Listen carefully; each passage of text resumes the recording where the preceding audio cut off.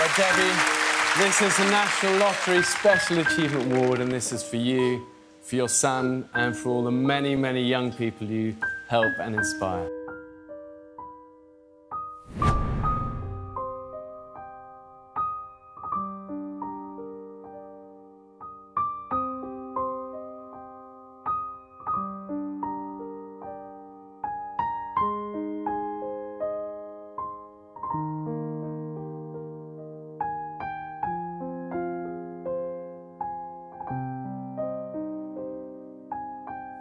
Why are you here tonight, Debbie? Debbie, of course, you were nominated tonight, weren't you? But unfortunately, it wasn't Debbie's night tonight, so Debbie didn't win this evening. I have a feeling it's going to get a little better. Because this seat isn't actually for me. It's for someone I think you know and like quite a lot.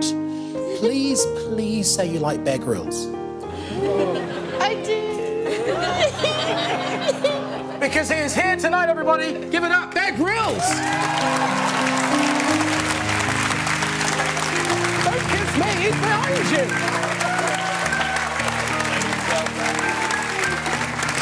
Congratulations. Are you okay? Oh dear, the tears are flowing already. Bear is one of your favourite celebrities, right? OK, you compose yourself. Bear, I will leave it to you to give Debbie the news. I can feel your pulses racing. This is good, though. But, Debbie, this is really to say that actually, tonight, you are the winner of the National Lottery Special Achievement Award.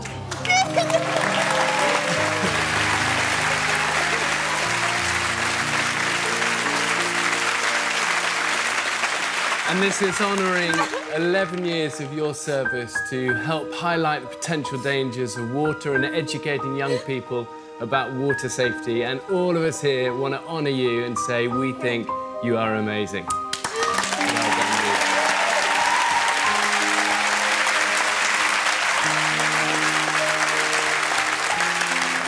you. Debbie had no idea until right now she was in the running for the Special Achievement Award.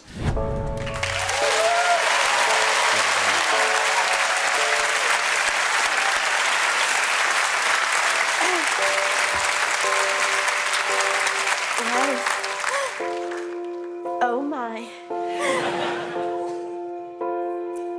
It's not often I'm lost for words, but